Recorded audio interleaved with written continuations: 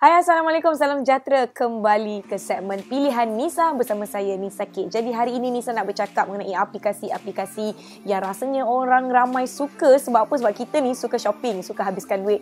Dan kita juga suka kalau kita habiskan duit, kita beli barang, kita dapat pula pulangan dalam segi orang kata apa, ganjaran points ataupun wang tunai. Jadi jom kita saksikan.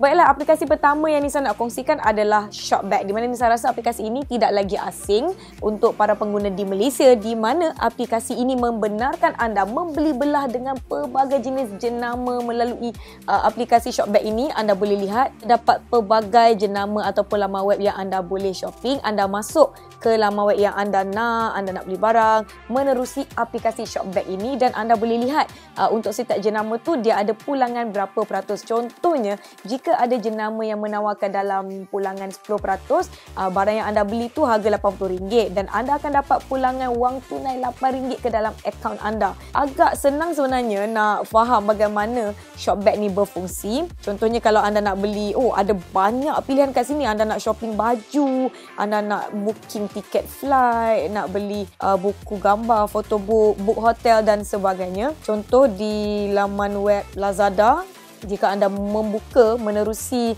aplikasi Shopback ni, anda akan dibawa masuk ke laman web Lazada. Anda boleh beli apa-apa barang dan ketika anda ingin membuat pembayaran tu, dia akan tunjukkan sekali lagi berapa peratus pulangan tunai yang anda akan dapatkan. Selepas selesai yada bayar semua tu, dia akan kembali ke aplikasi Shopback dan pulangan tunai anda tu akan masuk ke dalam akaun Shopback anda dalam masa 48 jam. Jadi mungkin daripada berapa ringgit anda kumpul tu, RM1, RM2, lama-lama jadi bukit orang kata, RM100-200 anda boleh cash out, dapatkan balik jumlah tu dan masukkan ke dalam akaun bank anda. Itu bagaimana anda menghabiskan duit tapi dalam pada masa yang sama anda mendapat pulangan sebahagian daripada apa yang anda belanjakan. Okey, baiklah, itu aplikasi yang Nisa rasakan dia agak orang kata apa, general. Dia satu aplikasi yang besar yang merangkumi pelbagai jenama. Ada lagi aplikasi-aplikasi lain yang Nisa memang gunakan hampir setiap hari dan anda boleh mendapatkan pulangan apabila membeli belah.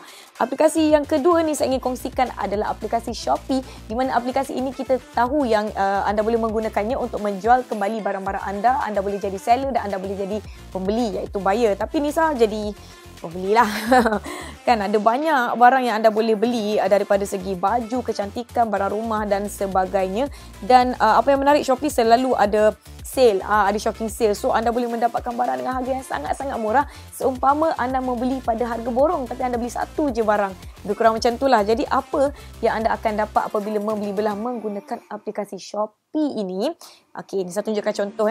Nisa add to cart, ada beberapa barang. Dan di sini anda boleh lihat dengan jumlah yang terkumpul, total yang anda perlu bayar lebih kurang RM60, berapa coins yang anda akan dapat.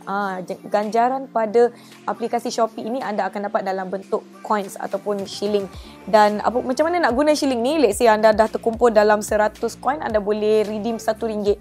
Maknanya untuk setiap pembelian ataupun pembelian yang seterusnya, anda total RM20, anda tolak menggunakan coins yang ada, dapat RM19. Diskaun RM1. Jadi kumpul koin banyak-banyak untuk mendapatkan lebih banyak potongan pada pembelian yang akan datang. Itu satu bentuk ganjaran yang kita tak nampak sebab kita tak dapat duit ke tak apa-apa, tapi dia bagi macam dalam bentuk poin. Serupalah kalau macam kita pergi kedai, kita ada keahlian dan kita dapat poin, kita dapat potongan. Benda yang lebih kurang sama konsep dia. Jadi Nisa suka shopping sebab banyak pilihan. Okeylah, nak sambung shopping sekejap. Okey, baiklah, aplikasi ketiga yang Nisa rasa agak laju Nisa kongsikan dengan korang. Sebab apa? Sebab memang Nisa guna dan Nisa rasa senang nak explain. Yang ketiga, Nisa suka gunakan aplikasi Fave. Kalau anda biasa dengan nama Groupon sekarang ni sudah pun dikenali dengan nama Fave, di mana anda masih boleh mendapatkan pelbagai orang kata apa, hot deals lah melalui aplikasi ini. Anda boleh beli package-package memanjakan diri, package-package pergi makan, package bercuti dan sebagainya melalui aplikasi Fave ini. Tapi kalau Nisa selalu beli makanan lah.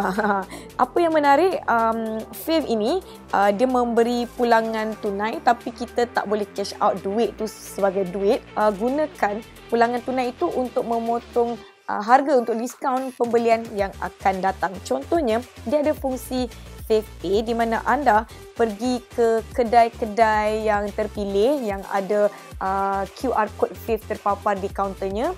Anda buka dia punya QR code scanner ni, anda imbas QR code tersebut dan anda akan mendapatkan diskaun. Dah dapat diskaun, dapat pula cashback, pulangan tunai. Nisa selalu beli aiskrim lah contohnya kan. Nisa beli aiskrim. So Nisa pergi dekat kaunter tu, kita scan, bayar menggunakan aplikasi Fave ini dan anda akan dapat diskaun. Contohnya kalau aiskrim tu RM8, anda mungkin bayar RM7.50, RM7.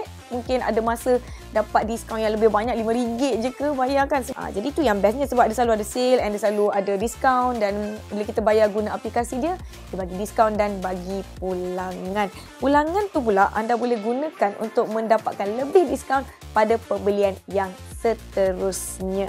Oh, dah habis saya explain. Oh, rasanya banyak tu je kot. Ada 3 aplikasi yang Nisa sebutkan tadi, Shopback, Shopee dan juga Fave. Jadi jika anda belum cuba, boleh cuba. Dan kalau anda ada cadangan mengenai aplikasi yang lebih kurang serupa, jangan lupa komen di bahagian bawah. Baiklah, sekian. Terima kasih. Terima kasih kerana menonton pilihan Nisa.